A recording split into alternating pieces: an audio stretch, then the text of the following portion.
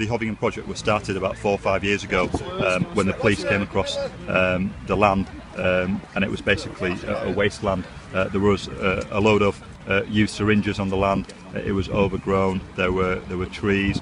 People were causing antisocial behaviour here. They were committing crime. They were taking drugs, etc. So came across this land, and the police initially helped support to clear the land and basically clear it of all the waste. As a project for cricket, and Ash and other colleagues managed to get a place for the young lads to play cricket, and then out of that they've now got this space here in order to partly have outdoor activities, but also they've got the buildings belonging to Hovingham Primary School where they have 1 or 2 sessions a week. They do, yeah, which are very, very successful. So they're getting numbers of 40 or so plus boys, and girls. There's also sessions for girls, and also very important is that it's not just Pakistani kids from around here, it's also some of the Czech Roma community as well. Yes. So it really is a bit of cohesion going on here.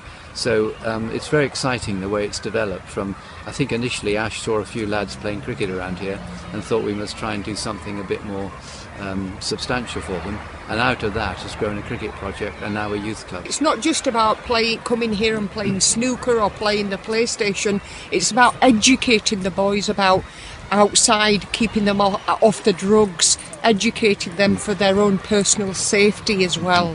Donated free generously. Yes. We've just got to find the money to get them here, but it's another way in which the project can develop, and it's very exciting. And it's benefit for the local community. That could be it could be ongoing for local children to use, and it keeps them off the streets basically, so no antisocial behaviour, and there is somewhere where they've got good peers and good support to keep them safe basically.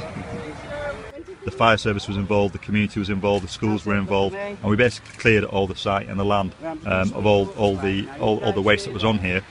Then we got some local contractors in who helped us clear the land of all the tree stumps and everything like that.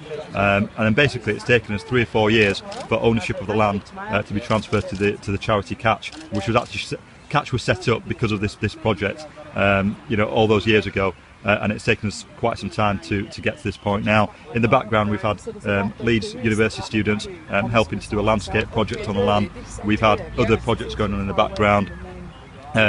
We've basically done a lot of fundraising. The councillors have helped us with supporting this project with some funding and all that sort of stuff. Last year, we were talking about having the children